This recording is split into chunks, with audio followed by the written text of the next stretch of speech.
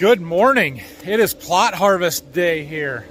Corn plot. We're starting with the corn this year. I don't know if I've ever done the corn plot before I've done my bean plot, but that's the way it's going to work here. So we're going to check the combine over real quick, check the oil, and just look everything over real fast. And then we're going to open the field up. We got to do the end rows and the stuff along the sides of the plot before Wade, my agronomist, and Tony, my sales rep, both coming this morning to help with the plot. So it's going to take a while because there's 26 entries plus the agronomic trials on the end.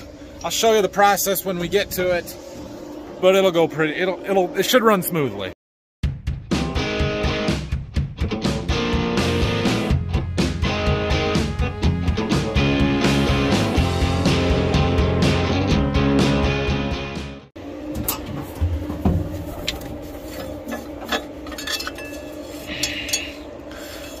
Engine oil's good.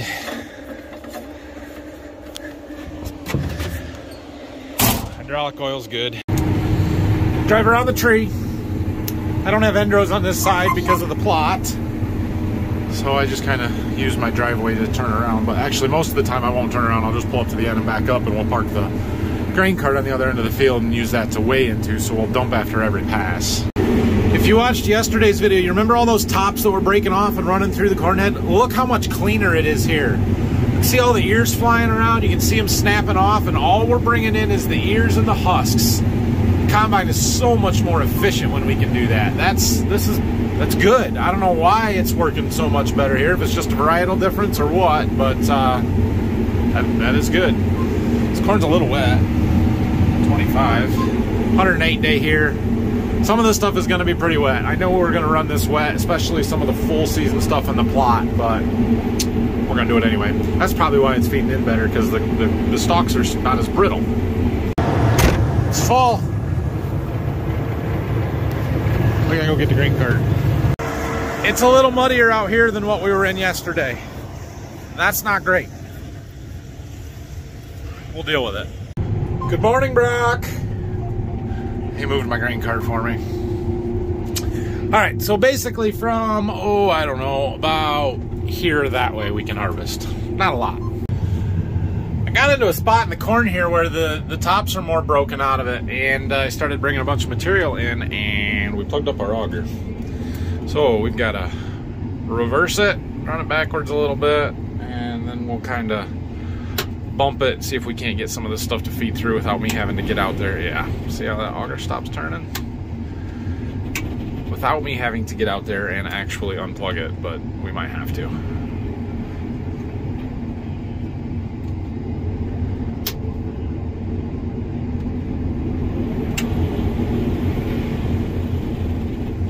Yeah, it's starting to go.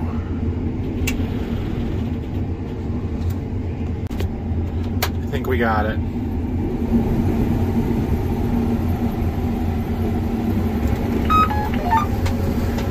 Keep moving. All right. Have to slow down a little better. Open up the deck plates to let more of that trash through, maybe. See how it kind of wraps in there and doesn't want to feed in real smooth all the time? That's what happens when the stalks still have a little dew on them. They're a little damp. You get those broken tops, and instead of pulling down through, it starts breaking off, and then they don't always feed in the smoothest. So yeah, it'll be okay.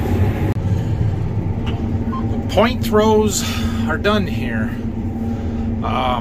So we're ready to do the plot. I'm going to empty the combine. I got a full hopper on there, and we'll get the cart emptied into that truck, get everything set up. I don't know if Wade or Tony is here yet, but I think we're ready to go. We did 7.3 acres of this field. There's 17 left.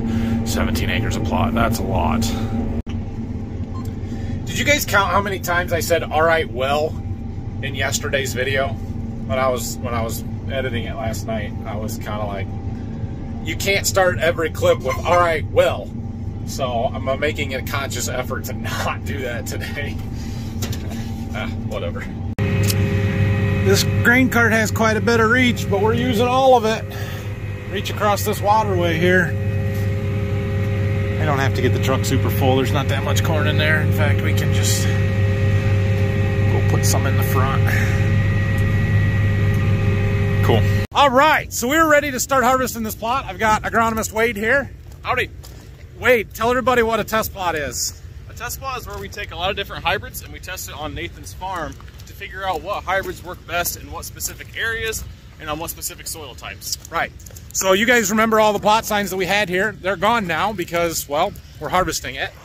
So each one of those, every 8 rows is a different hybrid, different set of genetics that's going to perform differently on our farm and everybody else's farm. And so we put these test plots out to compare how the hybrids compare to each other here. Other people put them on their farms to compare them elsewhere. So that's the point of this. I'll show you how the process works once we get out here. Wade and I spent an entire day planting this spring. It was a very long day. So we want to get good data off of it. And we should. It's a good test plot. Today's the day it pays off. That's right. All right, so this is the first golden harvest entry in the plot. This is a 95-day corn, which is super early for us. We do not plant 95-day corn here. It's 18% moisture, 19. There's some good stuff in it. We'll see. So the idea here is that we combine these 8 rows, and then we're going to go unload it in the grain cart, and we're going to weigh each sample individually.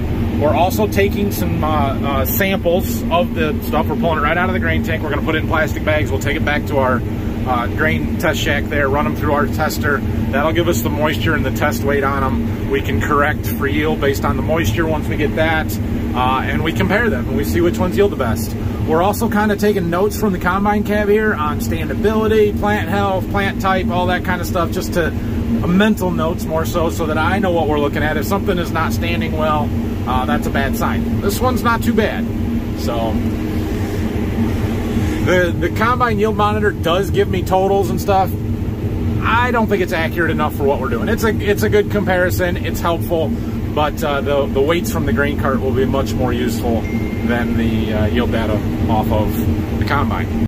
So after we get done harvesting, we pull up to the grain cart here. Wade jumps up and grabs a sample out of the grain tank there and puts it in the plastic bag, throws it on the floor, and then we will empty into the grain cart when Tony, who's standing over there on the other side of the tractor, tells me he's got the iPad with the scale and is making sure that it's empty and writing down the weights for us. This one here, I know what it is. It'll be interesting to see, and the reason is because it's that candy corn variety with that real dark orange corn, heavy test weight. This hybrid, we're up to 104 day here, I believe. It is standing really well. Look how far down there you can see between that row. All the way down, there's no broken stalks. That looks really nice. Hopefully it's yielding well. I mean, it's yielding well, but hopefully it's yielding well compared to everything else. Now we had a grain cart load, so Brock is getting that emptied for us, and Phil said he needs wet corn for the dryer, otherwise the dryer's gonna shut down. So doing that, we're gonna relocate down here a little bit farther. Are we halfway across this plot yet? We gotta be close. No, yeah, there's 26 entries. About halfway. All right, we're getting there. It's only been an hour. We're doing really good. Hey, look, you can look across the field and see my house again. That'll be nice. See if anybody's down there from the farm. Sure would be nice to have some sighting on that house, but I'll get there, I guess. We're getting into the full season stuff now. This last one here was 112 day. We've got 413 day hybrids, which is fuller season than I plant. I don't know why we had to put 413 day corns in my plot, but we did. But you can see the moisture is ticking up. So this is load total, so it's each individual pass. That one, it says average 215, but 26% moisture. They're pretty wet yet. But that's part of the reason we harvested it today, to show those maturity differences and how the early corns were, they were 18% or drier, and then these later ones are much wetter. So yep, it works. You can also see we've got a little bit of green left in some of these full season hybrids. I think they're black layered. I don't know. 26%. It's got to be black layered, but they're the late season plant health, or at least they didn't die as early as some of the earlier stuff, I guess. This one looks really good. Well, just like it's supposed to happen, we're on the last hybrid, the fullest season, and it is just killing it here on the yields. We saw a couple of 300s pop up on the monitor there. It's gonna win the plot, it looks like, although we'll see when we moisture correct it, although it's saying it's 28%, so it knows that it's wet. 308. 312, yeah, 320. This one's not supposed to win. From what I hear and what they tell me, that hybrid, which was an experimental, so it would have been a new one for 23 crop year if it gets advanced. But I hear it has some trait integration issues, which means that it will not get advanced, and I will not be able to plant or sell it. Figures. The one that we won't get is the one that's going to win my plot. That's on par for every plot I've ever done, I think. All right, the variety trials portion of the plot is done. It's time for lunch. All right, we're done with lunch. It is time for agronomic trials. So we got a lot of different stuff out here. We've got some seed treatment differences, we've got starter differences, we've got nitrogen rate differences, we've got fungicide, no fungicide, population trial, all of that good stuff. It's still gonna take a while. All right, so we're doing our agronomic trials here. We've gotten into the planting depth study, and I don't know if you guys will remember this from way back in the spring, but I planted this one at like a 1 inch deep, and then we had a 2 inch, a 3 inch, and as deep as the planter would go past. And this first one that was 1 inch deep looked absolutely terrible coming out of the ground. It was really uneven. The corn was, there was some sitting in dry dirt. It didn't sprout good. It didn't come out of the ground, good even emergence. And so I expect it to not be such good corn, and it's not. We'll see how much better the next ones are. I don't expect to be a ton of difference between the other three.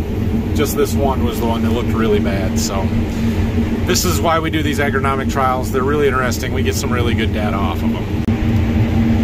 We're into the 16 row entries, like starter nitrogen rates, those kind of things that I couldn't split a half a planter with.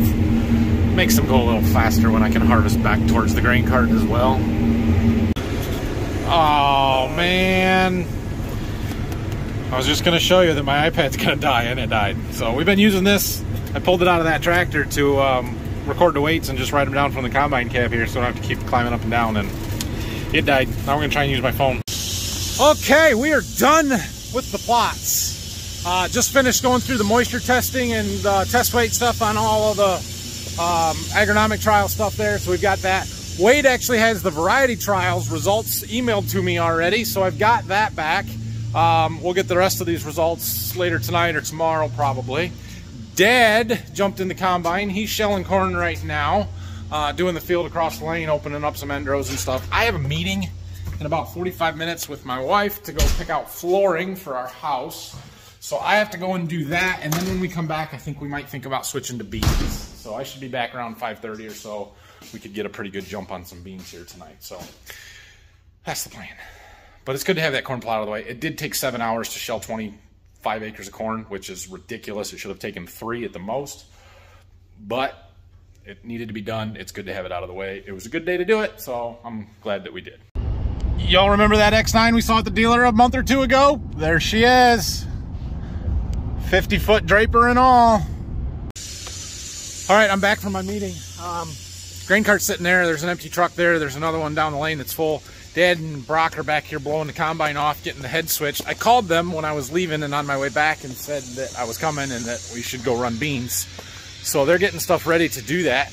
Dad says to me, I shouldn't tell you this, but this corn back here is the best corn that I've ever ran non-irrigated.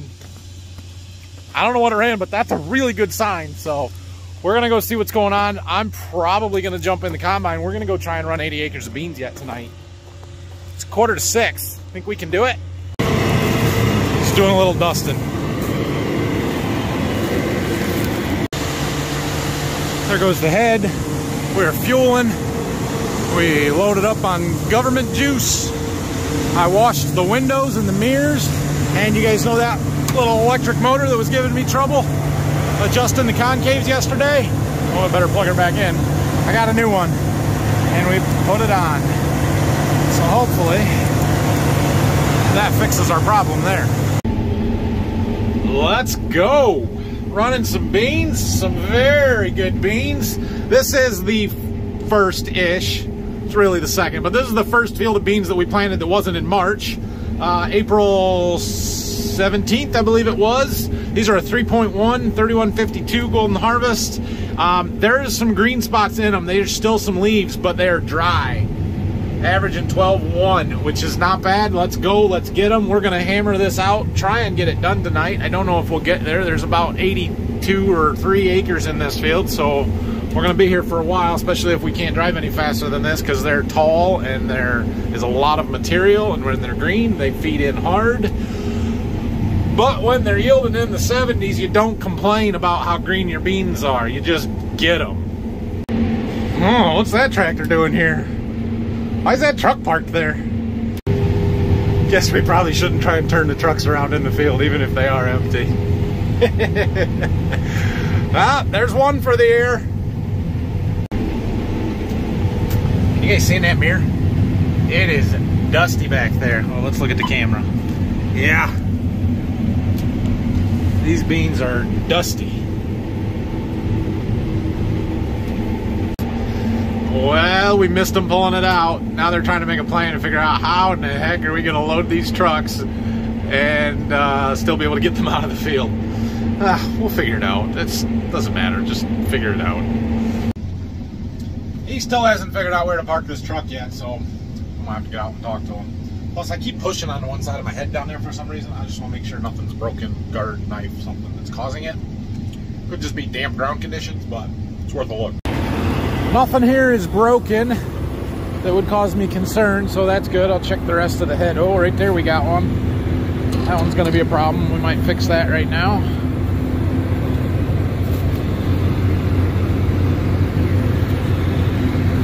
That's a problem, isn't it?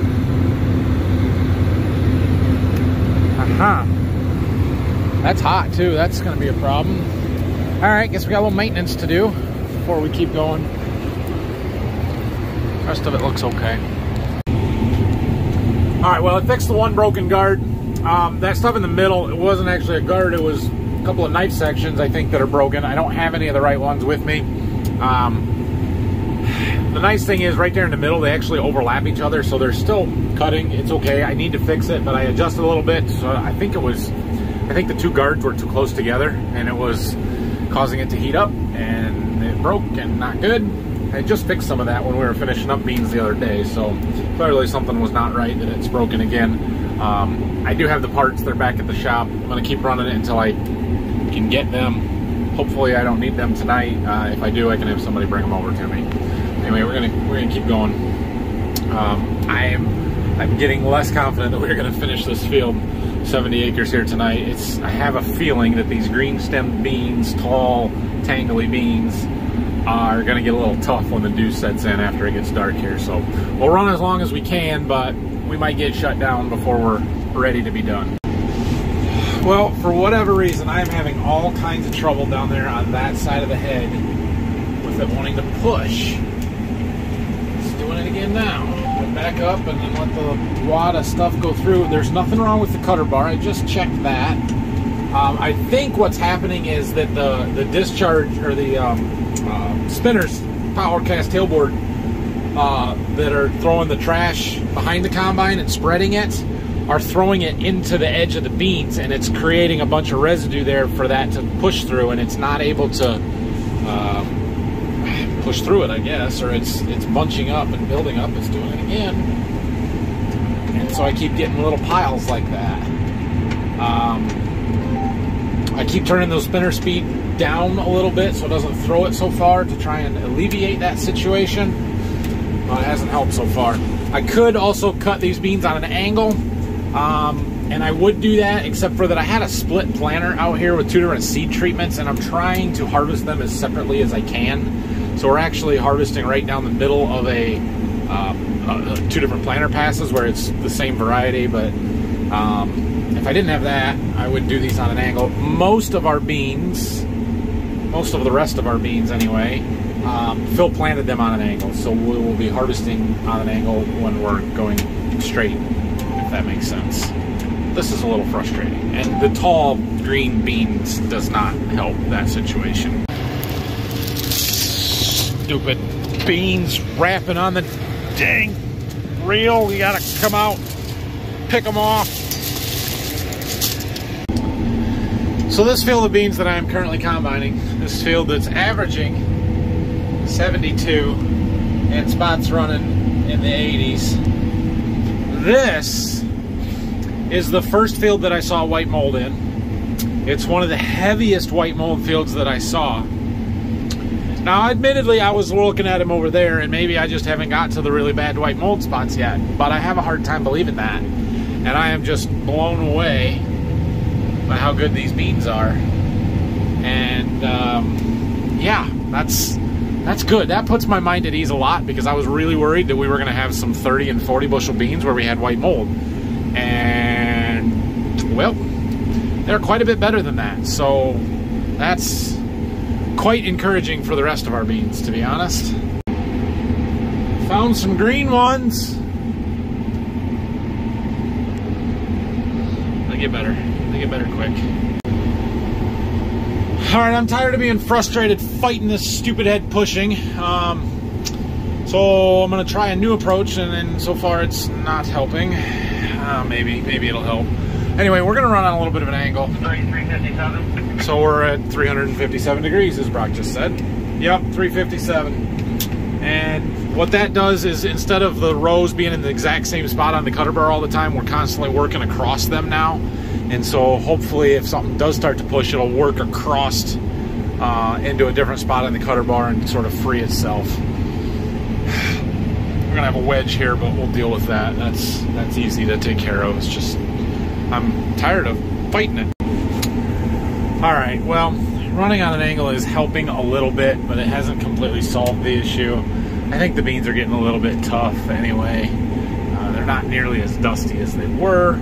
They're also a little wet. I don't think they've really picked up that much moisture. I think there's just particular spots in the field. You get a low spot and they're a little greener, a little wet, but I think I'm gonna call it. I was really hoping to finish this field. It's not gonna happen tonight. We're gonna finish this round, and that'll fill a truck, and that's a good stopping point. We're gonna hit it harder tomorrow.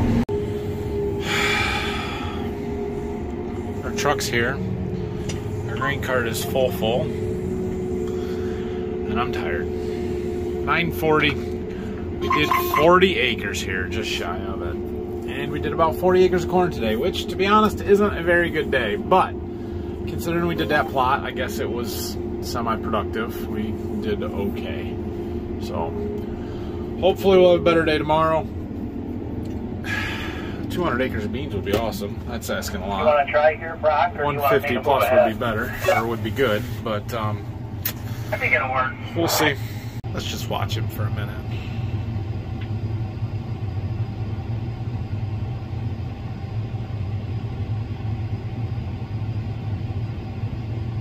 That grain cart sure is impressive.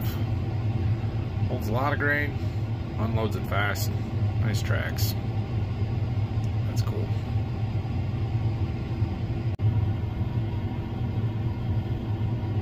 Shut the gate, it's full. Shut the gate, shut the gate. Uh-oh.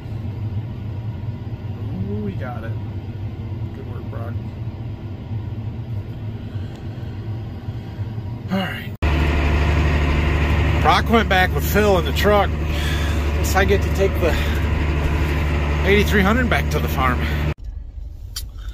Alright guys, thanks for watching today. I'm sure that somebody at some point is going to ask about results from my corn plot that we harvested today. I will, when I get a chance, attempt to try to remember to post them, likely to my Facebook page. I do have my seed business website. They'll end up there eventually, but it might be a while before I get around to putting them there. So if you don't follow me, Borderview Farms, on Facebook, do that. And I will make sure that I share the post from my seed business, XL Seeds. You can find that one too if you really want to. And that's where I'll make the plot results available to you guys. So 113-day experimental won it. 109-day, I believe, experimental was second. And then 102-day corn was third in the first of the commercial varieties. So yeah, pretty good results. It wasn't quite what I expected, but it was, they're good, and I haven't seen the results on the agronomic trials yet, so we'll get all that stuff at some point here too. But anyway, thanks for watching. Hit that like and subscribe buttons for me. Harvest videos are going to continue pretty hard here for the foreseeable future, so check back tomorrow. We'll be combining beans all day. Have a good night.